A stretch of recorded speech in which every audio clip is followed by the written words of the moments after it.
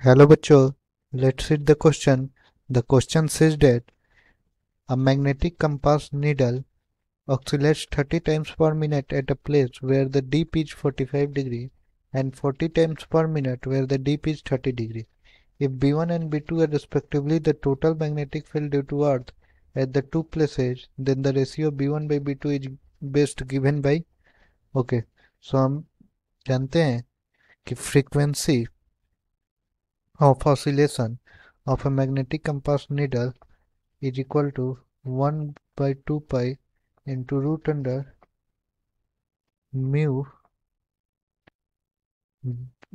b cos theta mu b cos theta by I ये होता है। ठीक है, फ्रीक्वेंसी। ठीक है, अब हमें दिया गया है इसी फॉर्मूला पर अगर हम F1 को रखें तो F1 हमें दिया गया है 1 by 2 pi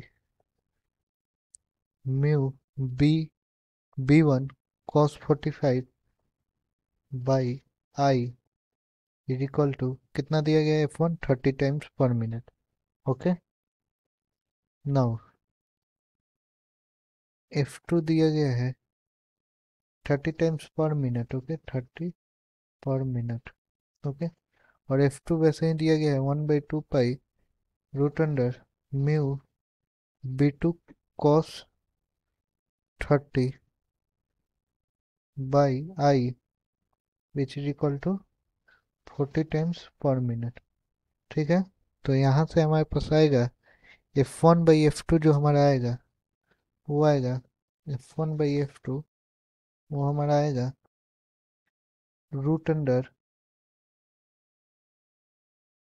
B1 cos 45 that is B1 by root 2 by B2 cos 30 that is root 3 B2 by 2 root 3 B2 by 2, okay, which is equal to 3 by 4, okay, और root under root 2 B1 by root 3 B2 is equal to 3 by 4. On squaring both the sides we will get root 2 B1 by root 3 B2 is equal to 9 by 16, or B1 by B2